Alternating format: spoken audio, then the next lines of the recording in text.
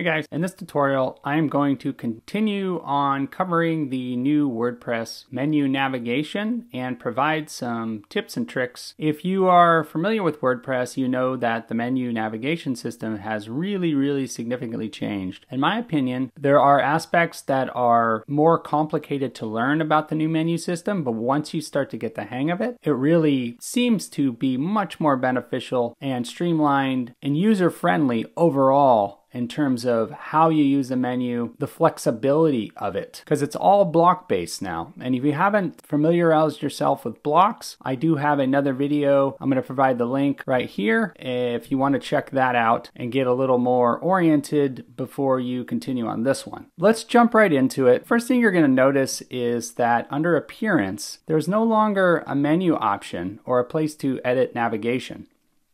This is a huge change because WordPress, almost from the beginning, has always had its navigation and menu system in this one location, which we became very familiar with over the years. To get to the menu, we're going to click on Editor. Now once in here, pretty self-explanatory. We see navigation. This is your menu system. And just for a note, I'm running a default installation of WordPress. No features added, no plugins, nothing, just the 2024 theme. I'm not even using a child theme. Very basic out-of-the-box setup. And the reason I'm doing it this way is because I want to show you how flexible and how much power and control you have in the menu just by itself without any additional tools. In later tutorials, I'm going to be covering some advanced block tutorials that actually provide tools that build onto the existing WordPress block system in a very efficient, fast way. Basically means super fast load speeds, no extra weight, all kinds of beautiful things like that. I don't want to get off topic, just wanted to mention it. To get to the navigation menus, we just click on navigation, and you'll see that I have two separate menus here. Anytime you're making edits or you're creating something new, I always recommend you make a copy or a backup, and that's what I did here. I just have a copy of the original menu. We're going to be working on the primary navigation. Click on that. Now up here, you have options to rename or duplicate. Now, if you want to make a copy, you just click duplicate and you can make your copy. If you click the edit here, this will actually enable the editing system, which I'm going to jump into a bit more in a moment. But before we do that, let's just go back here so we can see what this presents. You will see just a basic hierarchy of the menu items. And as you can see, that's the same menu that I have here. And you'll notice that in the previous tutorial, I added a button block, which allows me to add a custom button, which is pretty cool. You will notice they're quite different than the original WordPress menu system. Now, if you want to see any of the details of any of these, you can go ahead and click on them, simply see more about them and what they're actually connected to. But for example, if you wanted to add a link to any of these, you could do that directly from here. You can just click on any of these, click the link icon, click here, add a link. And if you want to go to advanced, for example, if you want a link to open in a new tab, you can do that too. Now, this can get a little confusing because there are multiple ways you can edit the menu, but each way allows different flexibility. This editing here is pretty limited. As you can see, you can move up and down. Now, if you want to, you can also drag and reposition these. And for example, if I put team first and then I hit save, then we go back, we refresh the menu, and you'll see the team was moved over here. So you can do some basic edits with this, but what we want to do is actually dig into the meat and bones of adding some cool features to this menu. You can simply do that by clicking here on this edit icon, or you can simply just click up here into the menu system. The first thing you want to do when you jump into any of the new WordPress block building system is click on what's called list view. This will give you a hierarchy of the menu or pages or whatever you're working on. It really helps visualize. You will also notice that there are shortcut options available. That's one thing about the new WordPress. There are a lot of keyboard shortcuts that are being integrated into the system to speed up your development and make life a little easier when needing to get places fast. I'm going to click on the list view. Then I'm going to go ahead and click on this left arrow. And you will see this looks very similar to what we saw before. However, now that we're over here, we have the ability to begin to add elements on the right-hand side. You see a plus symbol here and a plus symbol here. We can add to this menu by clicking either of these. So what I'm going to do, I'm going to go ahead and click up here. Now you're going to be presented with options that are available for the menu.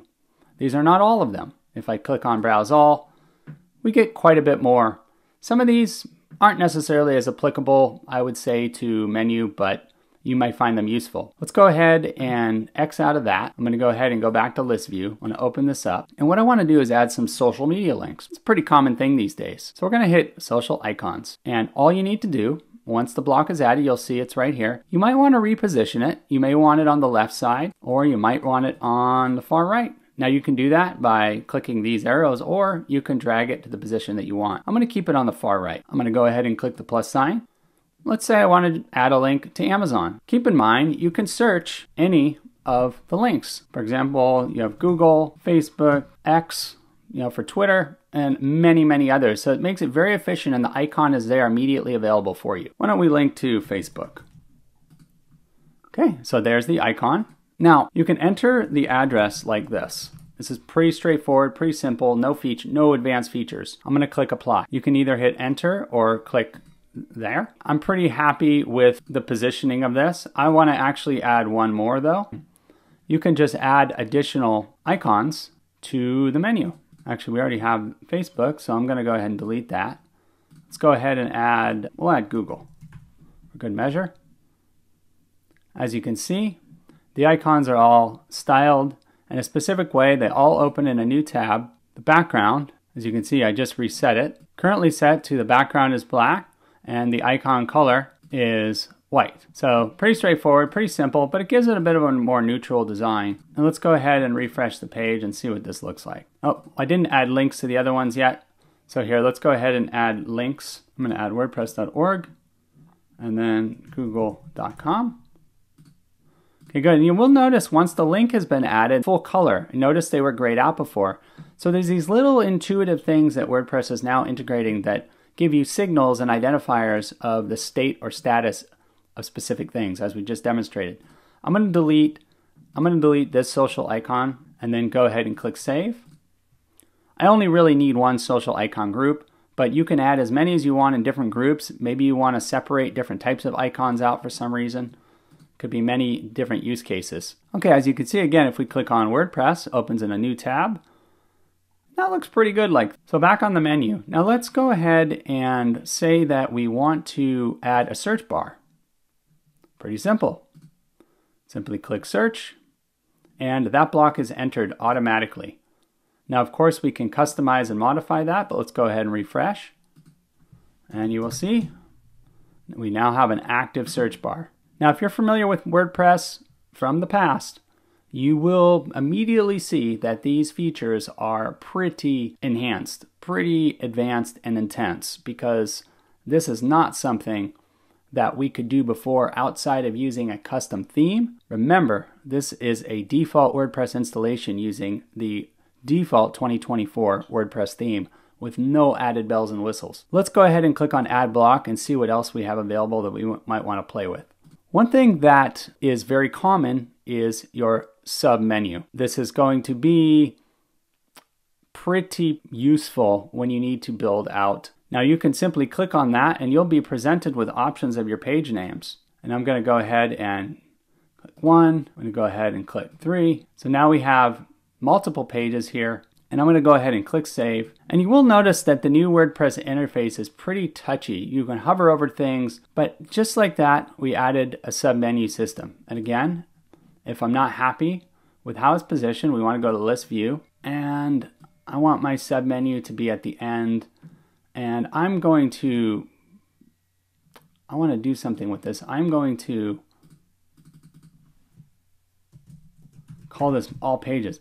Again, this is very intuitive, and sometimes it can throw you off because it's overly simple and it's actually easy to make a mistake.